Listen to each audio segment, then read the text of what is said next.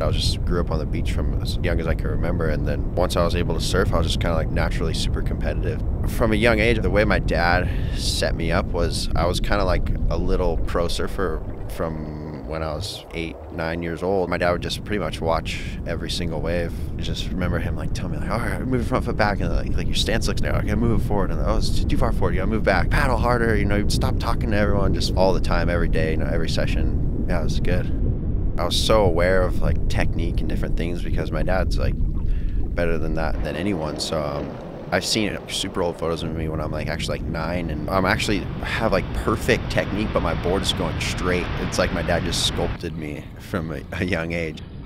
Now that I'm older, I'm seeing if I want to get better. It's kind of a lonely world, you gotta train and wake up early and surf by yourself, and begging for anyone to surf with you. Take for instance today, it was blown out, but it was like waist to shoulder high, and I was like, okay, like I feel like I'm pretty good when the waves are small, but like I know Toledo's better than me, so I'm gonna have to go out there and try to like get better.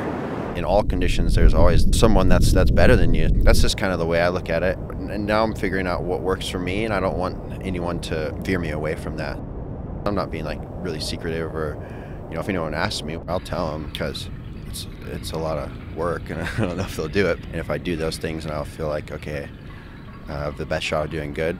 I always had a way more pressure on myself than anyone had on me. But the bottom line is I never really put in the work like I am now. I feel like a complete different person compared to when I first qualified or even a couple years ago. For me, I think it's just all about gratitude and just being grateful for the things I get to do. And I got this chance to do this. Like I really need to put everything into it. When I retire, someone that, is a really thankful, humble, hardworking kid.